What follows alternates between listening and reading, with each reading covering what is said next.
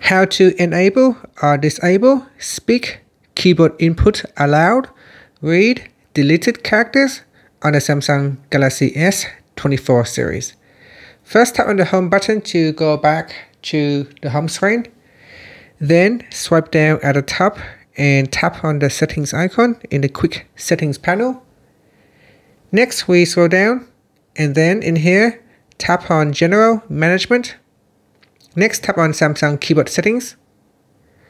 Then we scroll down and in here, tap on Swipe, Touch and Feedback. Then tap on the Speak Keyboard Input Aloud, tap on the left hand side panel.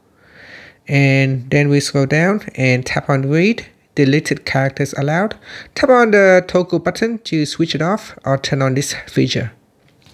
When this is turned on, you can see that when I delete a character, it will read aloud what is being deleted.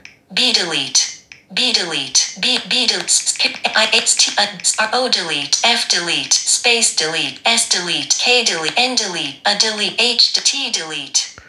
And that's it. Thank you for watching this video. Please like and subscribe to my channel for more videos.